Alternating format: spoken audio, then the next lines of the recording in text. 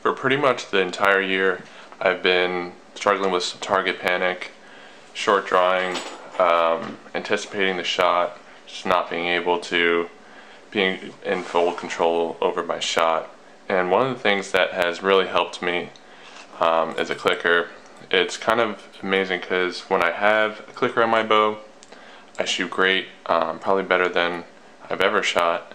And if I shoot a bow without one, everything just goes right back to being crap. So the clicker has been huge, and I've kind of come up with a few ways of modifying it to make them a little bit better. So this is how they come. This is what it looks like in the package. You'll get a clicker like this with some instructions, and it has this yellow cord on it with a pull chain and some double-sided tape here. And it's really this chain that I don't like. When you shoot, it's loud, it hits your bow. So what I like to do is I'll replace that with some D-loop material.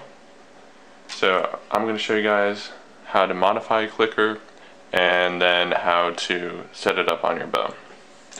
So to get started, we need a Phillips head screwdriver, and this brand of clicker is the Clickety Click.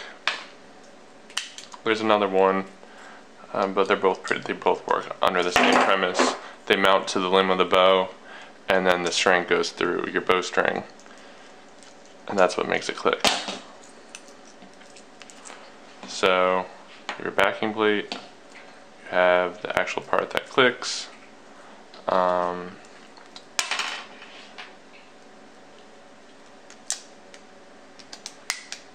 Then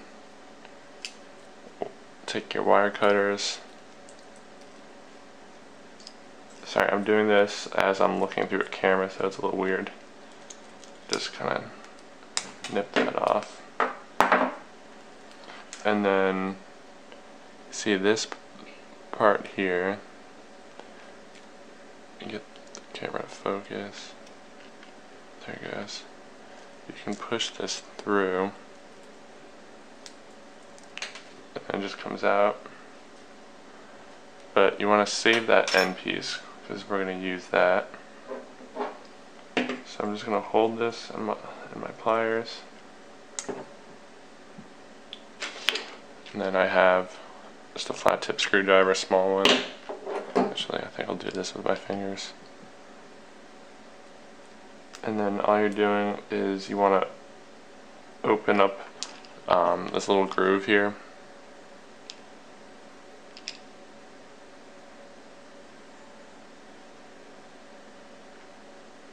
Okay, you'll see a little groove. And so basically you just want to open this up so you can take out the rest of that bead chain.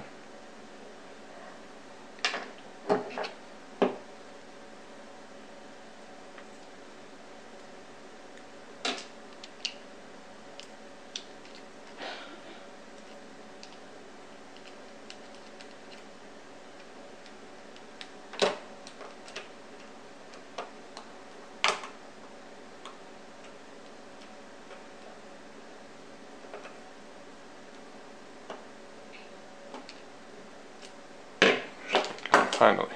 Okay, so got that open, the bead chain comes out. Then, so I have this is about 30 inches of D-loop cord, but I'm going to use probably half of that. So I'm going to take that little stopper piece, and then going to set the cord in that like that. And then reclose it.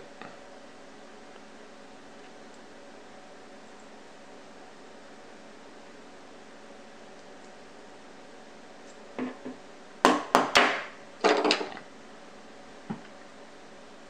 then it's gonna flare out the end here, melt it down, just like what you would do if you're doing like a D-loop. Make a little ball. you go. There you go. And that'll hold it in place. And then you just take your backing plate,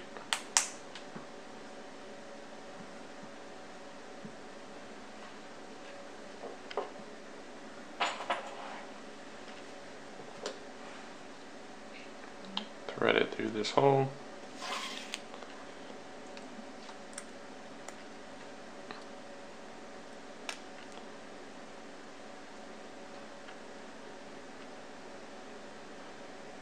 And this has to seat all the way up in there, or else the clicker won't click properly.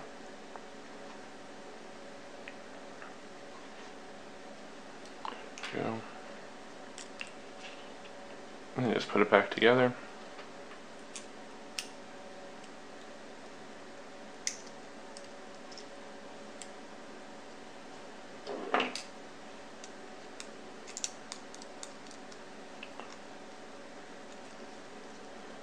Sorry, this looking through the camera is like throwing off my depth perception.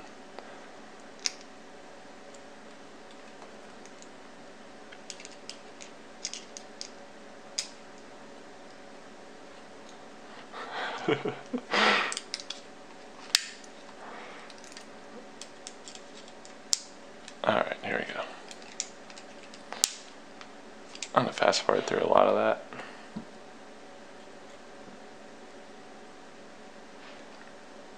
Okay, so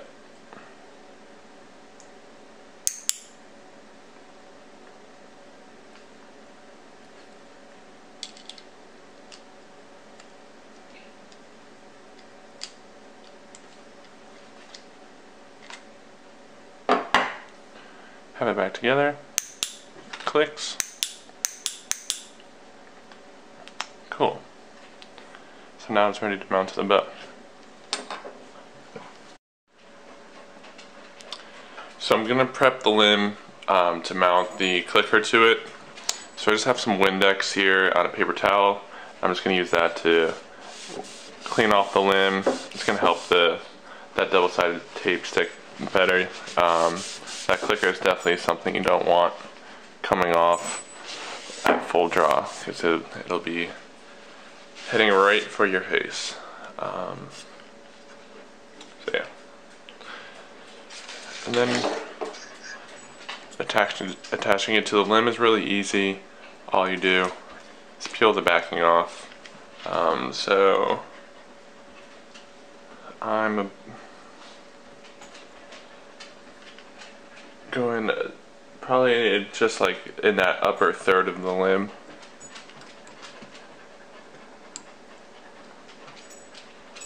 Just trying to get it centered really well. Press it down, and that's it. So the next thing I'm going to do is I have a gold Sharpie here. I'm going to mark my string where this cord is going to connect, because when you unstring the bow, it's kind of hard to judge.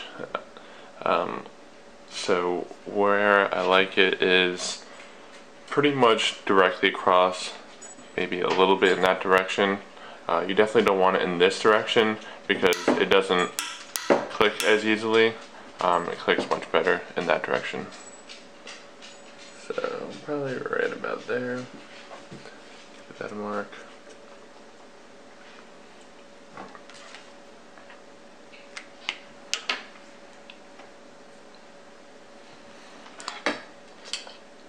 Next thing I'm going to do is I'm going to take my arrow and I'm going to mark it for my draw length, and that'll help me kind of quickly set up the clicker. You can just kind of do this and then kind of fine tune from there.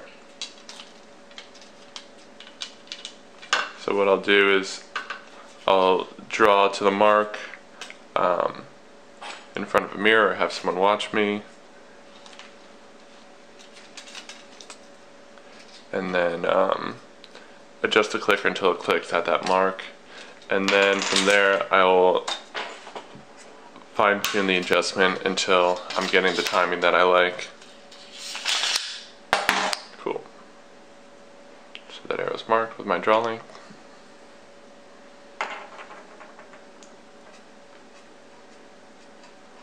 Mark it all the way around. Great, now I just have to unstring the bow and put the string through it.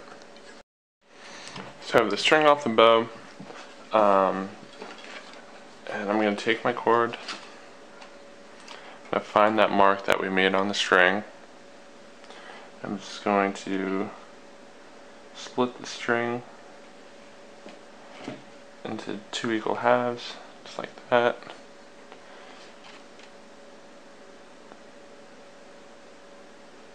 Slide the cord through there. Just leave it pretty slack like that. And that's it. Then just put the string back on.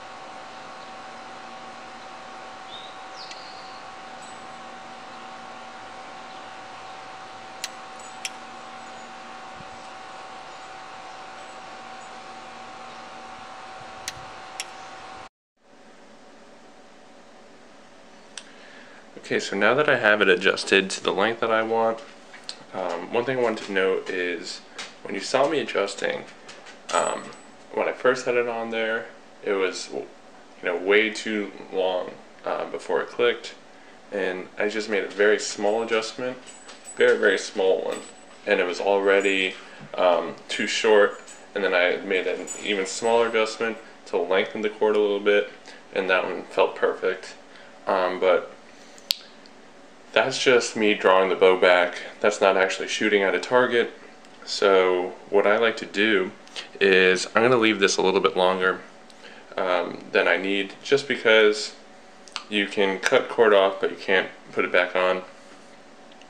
So what I'll do is I'm going to cut this and leave probably about an extra ½ inch on there. That's way more than I'll need, but that's what I'm going to do.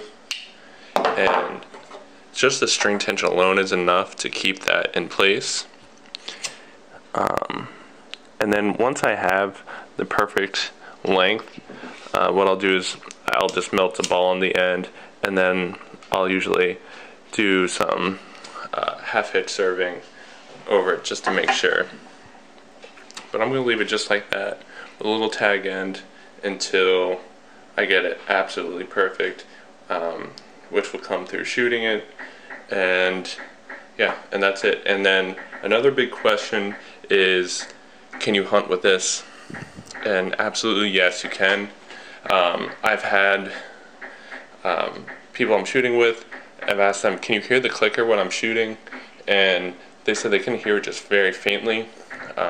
And then I've taken moleskin and I've covered the clicker with it, and then when you do that, only you can hear it. If you're in front of that bow, and especially if you're downrange a little bit, you can't hear anything. So you can definitely hunt with them. And if you're struggling with target panic, if you want to hold longer or just have a very consistent draw length, give it a try.